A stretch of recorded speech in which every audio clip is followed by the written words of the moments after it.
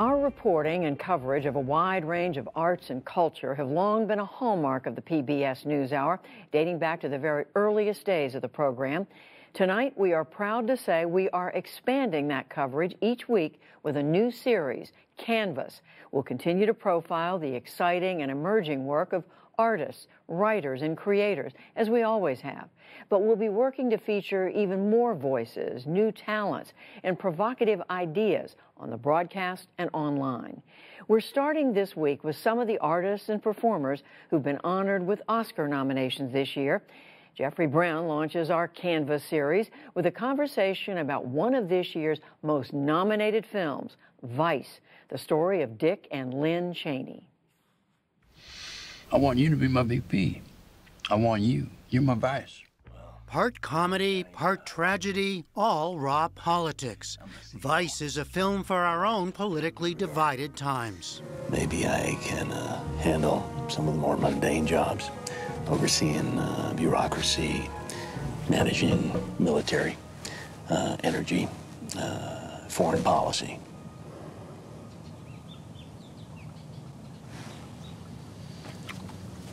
That sounds good. Vice, of course, is Dick Cheney. And here we see his rise from Yale dropout and Wyoming lineman to Washington power player extraordinaire. Chief of Staff for Gerald Ford, Congressman, Secretary of Defense under George H.W. Bush, Halliburton CEO, and finally, George W. Bush's Vice President. It's a portrait created by director Adam McKay.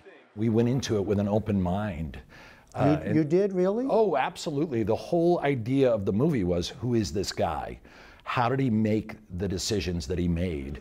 McKay, whose last film, The Big Short, took on the 2007 financial crisis, makes no secret of his own liberal politics. My mom is definitely right-wing. And I told her, I said, you know, Mom, maybe don't see this one. Christian Bale, in a remarkable physical transformation, plays Cheney, while Amy Adams plays his wife, Lynne. Can you feel it, Dick? Half the room wants to be us, the other half fears us. I know George is next in line, but after that, who knows? But while recent events and real people are the focus, Amy Adams says she approached it like any other film.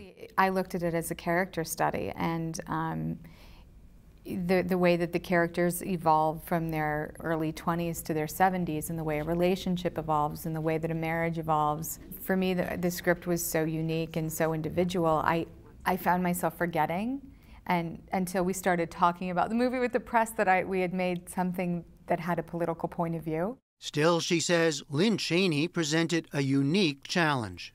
People have a lot of opinions about her and about her politics, and so stepping aside from that and just really diving into the truth of who she was and where she came from, and how not who is Lynne Cheney, but who was Lynne Cheney, and how did that create the story that then became what we know of her today. Does that mean divorcing yourself from the real Lynne Cheney, who is still alive, who is out there? To some degree. It's always tricky, you know, when you're playing someone who is real and alive, because everyone, I mean, even if someone were to play me, it's not the me that you see in front of you, and it's a curated public persona. You know, she's on book tours and doing interviews. It's not, I'm not in bed with Lynne Cheney, you know, so I have to kind of figure out a different aspect of her personality. Here's my plan, right? Either you stand up straight and you get your back straight and you have the courage to become someone, or I'm gone. McKay says he came to see Lynne Cheney as the linchpin of the movie. A lot of people in their hometown in Casper, Wyoming, to this day still say that whoever Lynn Vincent would have married would have become president or vice president. So it was hard to ignore that Lynn was really the engine of Dick Cheney. And I think there's a moment where Lynn and Dick almost become the same person. When you really go to that vice presidency, he's totally internalized her ambition and her smarts, and they really are the same person. Critics have praised the acting performances, but a number have raised questions about McKay's portrait of Cheney as a man devoid of any conservative beliefs or political ideology beyond the quest for power. The question coming into it was, how did these people end up in this circumstance where they were advocating for torture or, tweaking the intelligence to invade Iraq, which we now know is a fact that happened. So coming into it, we were open to the idea of who are these people. And in the research we did not find a core ideology. So there are some people that interpret the actions of Cheney through an ideological lens. I just don't agree. I don't see that kind of consistency. You tell us at the top of the film that it is mostly true, or as true as we could make it, and you say, we tried our effing best. But what does that mean? Anything we're showing has been fact-checked, and we're not putting it out there lightly. But what we're acknowledging is there's just a lot about Dick Cheney you're never going to know. He's a secretive guy. He kind of prides himself on it. So we just wanted to acknowledge that there's dark matter within the movie, at the head of the movie, and make a little bit of a joke about it. But I definitely have a lot of faith in the audience that you can feel the history when it clicks. Adam McKay says he spoke with his actors during filming about the partisan blowback the movie would likely face in today's political climate.